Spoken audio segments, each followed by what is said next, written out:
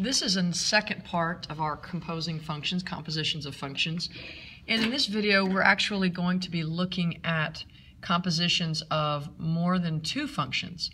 So you have your functions listed up here. We have f of x equals 2x, g of x equals negative 3x plus 1, and h of x equals 4x squared plus 2.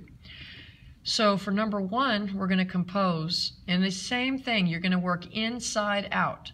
So let's start with our first one. Our inside, or innermost, is h. So we're going to find h of negative 2. So what I'm going to do is I'm going to make negative 2 my input for h. So I'm going to have 4, and then my input, because this is going to be my input, and then negative 2 squared plus 2.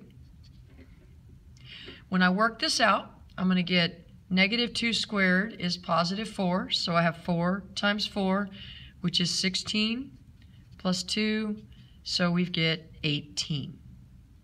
So that's our first one. Now we're going to take this 18, because that's your h of 2, negative 2, and that's going to become my input for g. So let's look at g.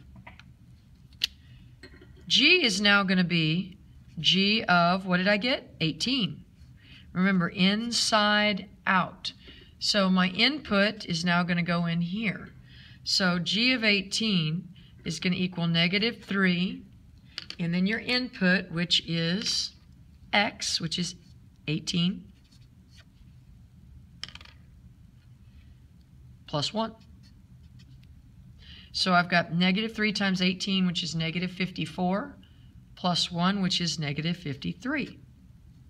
So that's g of 18. And now, to finish it up, I am going to actually go to the f function. So my input now is negative 53. That's my input, and I'm going to look at f. F of x equals 2x. So 2 times my input, which is negative 53. And so 2 times negative 53 is negative 106, and that is your final answer. It's the same thing, except you do it 3 times instead of 2. So let's look at the next one. F, g of h of f. Okay? And it's important to note that you could write this way too. You'll see it written that way. You can see all of these written with the little dots. That means of. So let's go inside out. F of 0 goes first. So let's look at f. F of x equals 2x. So f of 0 equals 2 times 0. And that's going to give me an answer of 0. That's my first input. Now I'm going to take this input, and I'm going to plug it into my next one, inside out, which is h. So h of 0. H of x is 4x squared plus 2, so 4 times 0 squared plus 2. And when I work that out, I get 4 times 0 squared is going to be 0, plus 2 is 2. So that's my second output. So now I'm going to take that, and I'm going to plug it into my last output, which is going to be my g function. So I'm going to be g of 2. G is negative 3x plus 1, so it's going to be negative 3. And my x value is going to be 2 plus 1. Negative 3 times 2 is negative 6. Negative 6 plus 1 is negative 5, and that is your final answer. Now, sometimes you're not going to have a constant in here. You're actually going to have an algebraic expression. So let's look at this one. I've got f of g of h of x. So let's go inside out. H of x. Well, I'm not plugging anything in.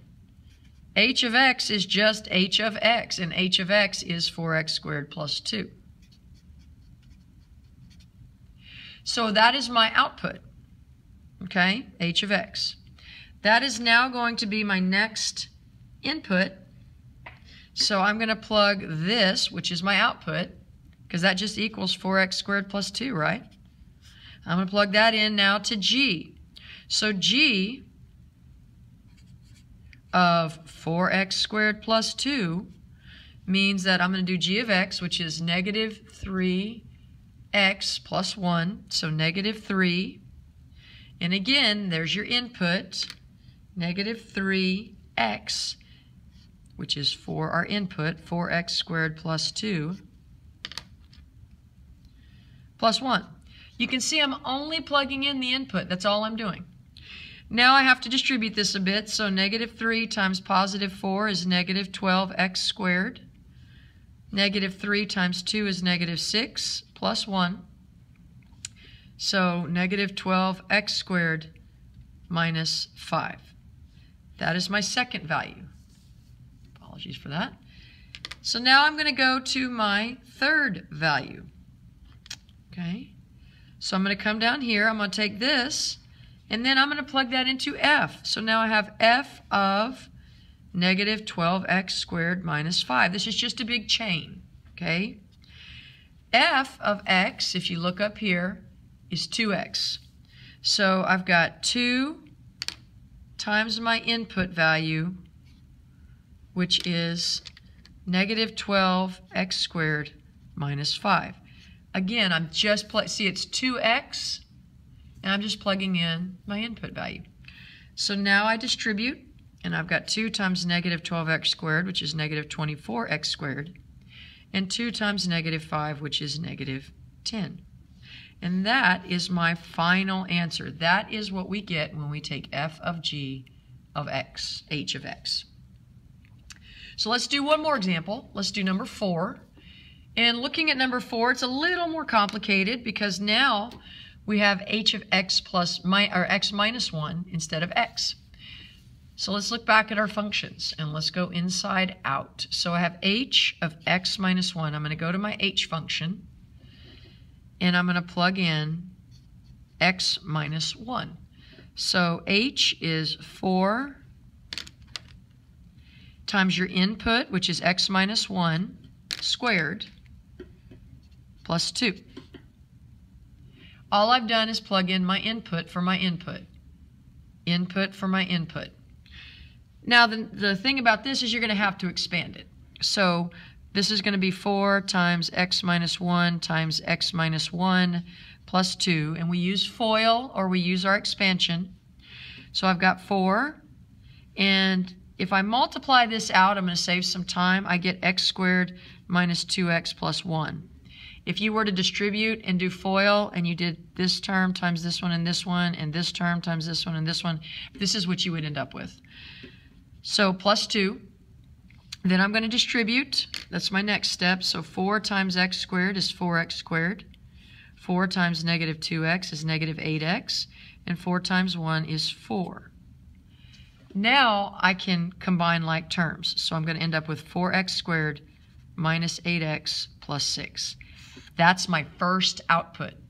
So now I'm going to have to take that output. That's only h of x minus 1. Now I'm going to plug that into f. So I'm going to go to f. F of x, remember up here, is 2x. So f of 4x squared minus 8x plus 6 equals 2x. Now remember, our x is this one here. So it's going to be, apologize, running out of room, 4x squared minus 8x plus 6. All I'm doing is plugging in input to input. If I distribute that out, 2 times 4x squared is 8x squared. 2 times negative 8x is negative 16x. And 2 times 6 is 12. Now that is my my second to last output. That is now going to become my input for g. So for g of x, if you remember, is negative 3x plus 1. So I'm going to do g of x, which is 8x squared minus 16x plus 12, equals negative 3x plus 1. So it's going to be negative 3 times your x, which is 8x squared minus 16x plus 12. And all of that is going to be plus 1. Sorry, I ran out of room here.